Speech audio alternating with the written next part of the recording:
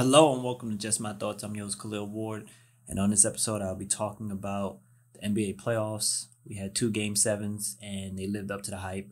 Um, the first game was incredible. The Nuggets got out to a big lead.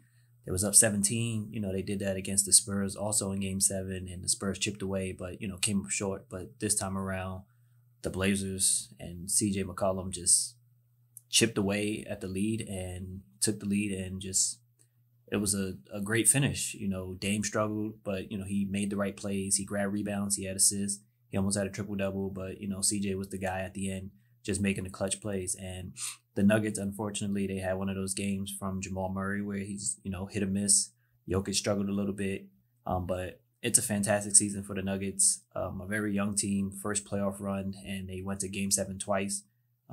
It's a great season for them, and I'm glad a lot of people got to finally see Jokic on the big stage and see what he could do. And he wasn't a defensive liability that most people thought he would be in the playoffs. He was great.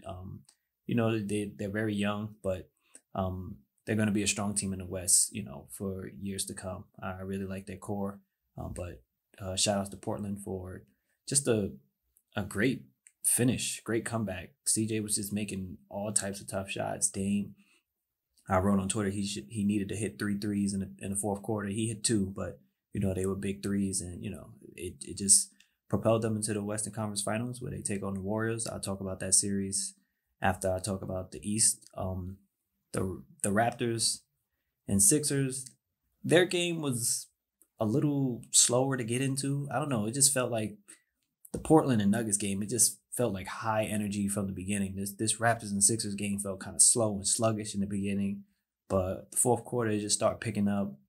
Jimmy Butler started coming alive, hitting tough shots. Kawhi was hitting tough shots. Lowry, he wasn't hitting shots, but he was working. He was hustling, making steals. He was getting offensive rebounds. He was doing a lot of stuff that doesn't really, translate to the box score. In terms of scoring, like the starters for the Raptors were struggling. Everybody besides Kawhi. Kawhi had 41. He took like 30 something shots. So he really wanted it. The Raptors haven't had anybody like that in the postseason where they're just gonna keep attacking, keep going, keep going. Kawhi was taking his time. He was going, and then he hits that shot, and wow, that was a tough shot. He came from one side of the court, dribbled all the way to the other side, and hit a fadeaway like out of bounds, and it was crazy. And it was good to see Kawhi show some emotion.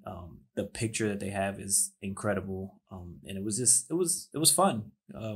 Strange 7 game series, but still a lot of fun. And they take on the Bucks, and I want to talk about that series first. Bucks Raptors, Eastern Conference. Both teams haven't been there in a while, and it's going to be Giannis versus Kawhi, and the two best players in the Eastern Conference probably. It should be a lot of fun, but the Bucks are in a groove. They struggled that first game against the Celtics. Coach Bud made some adjustments, and they took it to the Celtics right after that. Giannis has been incredible. He's constantly making an impact on the game, whether it was on the defensive end or the offensive end. He's constantly attacking, getting his teammates involved. And I like the way George Hill's playing as well, coming off the bench for Bledsoe. He's playing with a lot of confidence. I haven't seen George Hill play with this much confidence in a while. He caught alley-oop in the last game against the Celtics. We haven't seen that in I don't know how long. He outplayed Kyrie for the majority of the series. And I just like their others, as a lot of people say. I like the Bucks others. They're playing with confidence. Pat Connaughton coming off the bench. Mirotic, he can always shoot it. Brook Lopez struggled a little bit. It was a tough matchup with Horford, but maybe against Gasol, he didn't look great. He can get off. So I like the Bucks coming into the series. I just like the way they're playing. I like the team concept, the defense, the offense. Everybody knows what they're supposed to do. They're working Brogdon back into the system. He played in the last game against the Celtics. So their team's just playing well at the right moments. They're playing great at the right moments. For the Raptors, who's going to do something besides Kawhi? You had that first game against the Sixers where, Siakam was doing his thing too, and it was Siakam and Kawhi, and they was just attacking and scoring, at will against the Sixers. And then they put Joel Embiid on Siakam, and he struggled. Some games he did put up scoring numbers, but they probably lost the game or it was a blowout. And he lost confidence really in his shot, his, away from the basket, his 3-point shot. He wasn't shooting as much. He wasn't attacking as much because Embiid can make up the space and block his shot. So he kept trying to do his spin move, and he always looked like he was going to fall over and get clumsy. He should have more favorable matchups in this series. So it will be interesting to see how he comes out in game one and how the Bucks play him. So they need him to help Kawhi, because today again he took like 30-something shots. He had 41 points. I think the rest of the starters had like 30 points combined. We don't know what kind of Lowry we're gonna get. He hurt his fingers.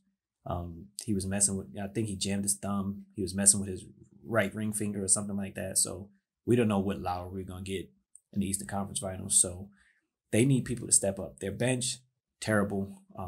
Ibaka and Fred VanVleet are the only ones who got off the bench in Game 7. Ibaka had like strong 17. VanVleet like 4, and I don't know. He's just been bad. So what else can they get from their starters? Can Danny Green hit a shot? It's just they need help. They need somebody to help Kawhi. Just carry the load a little bit. Kawhi can bring him home, but they need impact from somebody. They got those games against the Sixers every once in a while. Marc Gasol will have a good game or something like that, but they need more consistency from their role players, to have a chance against this Bucks team. I'm still going to pick the Bucks in 6. I don't know. I think Kawhi is going to have a game or two where he's just dominant, and there's nothing the Bucks can do, and they steal 1 or 2 games. So Bucks in 6 in this series. And moving on to the Western Conference, we have the backcourt duel. That's what I wanted. I wanted CJ and Dame versus Steph and Clay. We also have the Curry brothers going at it with one another. Should be a fun series, exciting series. Both teams fought hard in the semifinals. The Warriors, of course, without KD to start the series, he may be out. Who knows, 2 or 3 games. It should be interesting if Portland, they have a chance to steal one. Just like how the Rockets had a chance to steal a game. In game 1 with when they had rest. So it's going to be interesting to see who Golden State starts. I'm pretty sure Iguodala is going to start, but will it be Bogut? Will it be Looney? Who gets to start at center? Portland, they have to do something with Cantor, on defense, because I believe the Warriors are going to really move the ball around a lot against this team, and they're going to get Cantor out in space, and he needs to stay on the floor. He put in a lot of work against Jokic, banged up, fasting. He's doing the best he can, and in the beginning of the series, he was really good. I think he had 12 rebounds tonight, which is solid. He did okay against Jokic, but he had his moments where it looked like can't play him because he was struggling. So can he stay on the floor against the Warriors? It's going to be interesting matchup. In terms of the backcourt, it's not going to be Steph on Dame and stuff like that. They have Iguodala and they have Klay Thompson to throw on CJ and Dame. I'm pretty sure Iggy will probably start on Dame or something like that. And Dame struggled a little bit. He struggled the majority of series against the Nuggets, and CJ seemed to be getting his looks easier because he's more crafty than Dame. CJ, the way he cuts through on the pick and roll and everything like that, he can get to his spots and raise up. So it'll be a fun matchup if Klay is guarding him the majority of the series. It's just because Klay is a great defender. He might be underrated at this point, but he really works on the defensive end. So I'm really looking forward to those matchups. I think the Warriors are going to win. I'm going to pick them in 6. For the Blazers to have a chance, they need Aminu to show up. He was terrible against the Nuggets. Millsap was destroying him. Jokic was destroying him. I know he hit a big 3 today, but he only had 3 points. He wasn't doing anything on the glass. He wasn't playing solid defense. He wasn't contributing. Same thing with Harkless. Harkless had some moments. Was it that overtime game? I think he had some moments in that game. He had a big dunk in this game, hit some free throws. He's probably going to be guarding Steph Curry, so he needs to pressure Steph, make him work. If he's open, hit a shot. Aminu has to hit a shot. The forwards for the Blazers, that's their weak spot. We know Dame and CJ is going to come through. Cantor was solid. Collins was really good on the defensive end against the Nuggets. He's a little wild, because he's young. So we'll see what happens against the Warriors. But for the Blazers to really be in games and compete. We know they have to get stops, but what can the forwards do against, the Warriors when they start moving the ball around, like how they do? Can they match Draymond's intensity while still playing smartly? Collins could match the intensity, but he might lose it a little bit mentally and pick up a stupid foul or get called for a tech. You don't want him to, get up there like that. So, the Warriors, they have to play Warriors basketball. Don't turn the ball over. Don't have senseless, careless turnovers, that they're prone to. Play with a sense of urgency, with Kevin Durant out, and, play with a purpose. Don't slack around, make the right read, and, try to get Clay going early and Steph going early and feed off of Draymond, So I picked the Warriors in 6, Bucks in 6. So I hope it's 2 fun series. I don't want to see a sweep or anything like that. I hear people saying that. I don't want to see a sweep.